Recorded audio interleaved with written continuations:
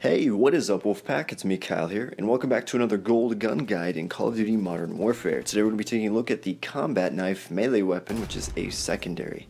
Now, currently the combat knife is buggy, so I recommend doing this as soon as possible because some of the challenges are actually kind of glitched. For example, I'm just going to say double kills here. I don't remember exactly which ones, but just for an example, double kills, say I got one of them, it actually give me like 5 or 6 of them, which is kind of insane.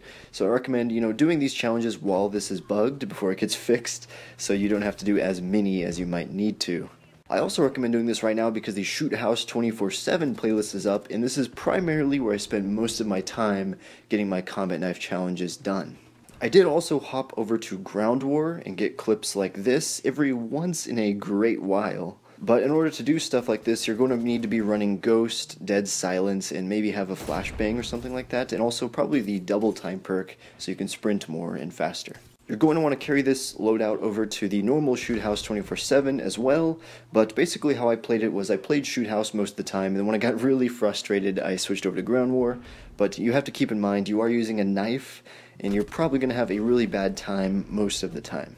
Another thing that is probably super annoying is the crouch kills challenge for this knife. So what I recommend doing is actually, if you're sneaking up on someone, obviously that's easy to just crouch and stab them. But if you're running at somebody, if you actually slide, you can melee them and kill them, and it will actually count as a crouch kill, which is really useful.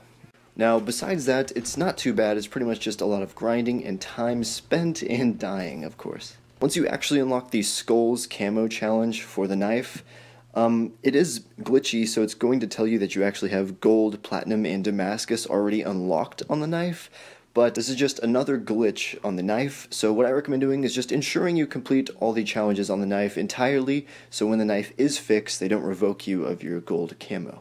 Anyways, guys, that's going to be it for this gold knife guide. It's a short and simple one, but it's just a lot of grinding, and hopefully there's some useful tips in there for you guys to check out. Anyways, thank you guys for tuning in, and I'll catch you guys next time. Peace out.